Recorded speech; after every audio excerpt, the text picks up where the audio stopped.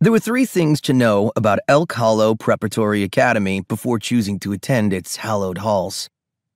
1. It was very old. Red brick and white gabled roofs, so Revolutionary War it made you want to pick up a musket and die on a hill. They didn't advertise the draft that came from the old windows in the pamphlet. 2. It was very expensive. Tuition that looked like a zip code kind of expensive. If Elk Hollow could have found a way to keep their lawn green through the Massachusetts winter by raising the tuition to 6 digits, they would have done so already. And plenty of senators, Wall Street suits, and old money widows would have paid it. 3. Like many very old and very expensive institutions, it carried a proud history of secret societies. A lot of them. At some point they started to lose their meaning, if you asked me. But no one was really asking me anything.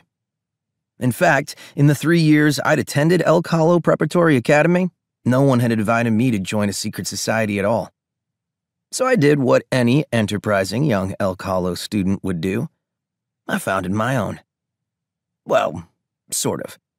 I like to think of it as an underground service, filling a niche. Because as much as every secret society, group, and club on the unwritten roster like to chant and force one another to run naked through the forest, a part of them wanted more. They wanted to pretend to be their mothers and fathers, sophisticated, powerful, and rich enough to afford to send their spawn to Elk Hollow Prep. They wanted to spend large sums of money, and they wanted to feel clever doing it. That was where I came in. The Beginners Blackjack Club was an official club, though not one that Elk Hollow advertised very well. It had a board, faculty advisor, met in a cramped classroom off the library, and received a paltry stipend every year.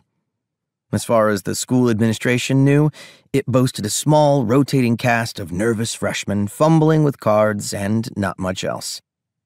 The truth was a little more exciting.